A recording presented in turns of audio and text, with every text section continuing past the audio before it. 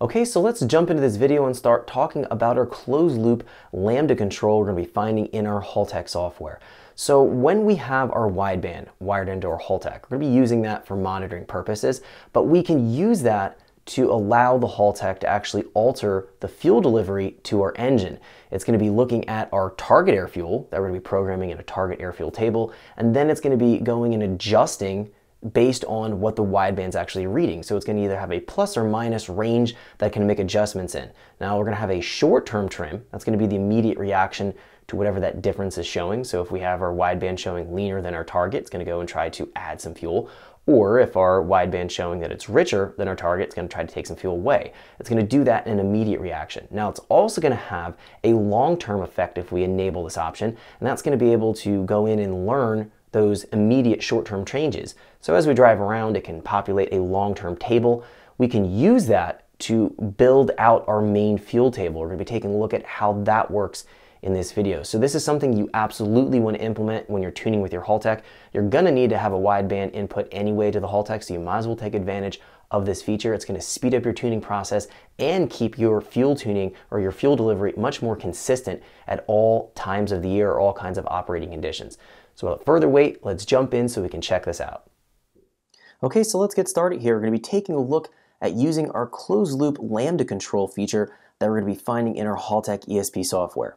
So we're going to be using this closed loop Lambda to do our tuning. It's going to be giving us a way that can quickly tune and populate our actual VE table, injection time table, or mass airflow table, depending on what we're going to be tuning and what strategy.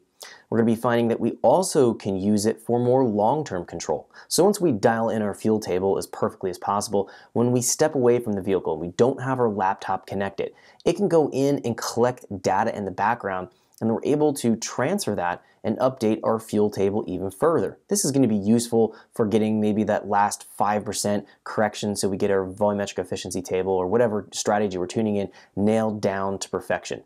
Now, just like an OEM ECU, it's going to have a short and long term, but we're going to be finding in the situation with a Haltech, we can apply it for part throttle and idle conditions and full throttle, so we can do both. We're going to be taking a look at how to implement both strategies in this video.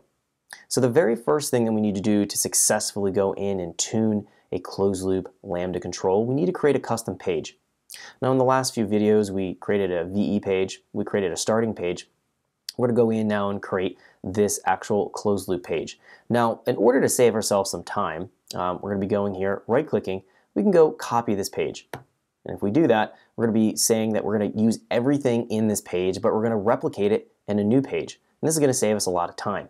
Then we're just going to need to go in and tweak some of the values in here that we find in our display and set it up purely for our closed loop Lambda control. So I'm going to be typing up here CL for closed loop Lambda control, or I can say closed loop Lambda tuning, doesn't matter. So now we have a new page, and we click on this, it's identical to our starting page. Obviously we want to change things in here.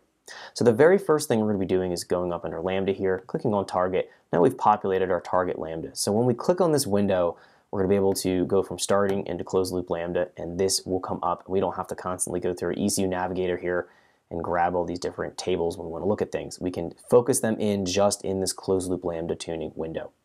So now we're going to be going in and tweaking some of the things that we find in this window. They're to be relevant just for our closed loop control. So the first thing we're going to be finding here, we're going to be changing is right-clicking on ignition angle, select, we're going to be typing in battery voltage. We want to see what's going on with that at all times. Click OK. Next, move up here to injection 1 time, select channel. We're going to be typing in CT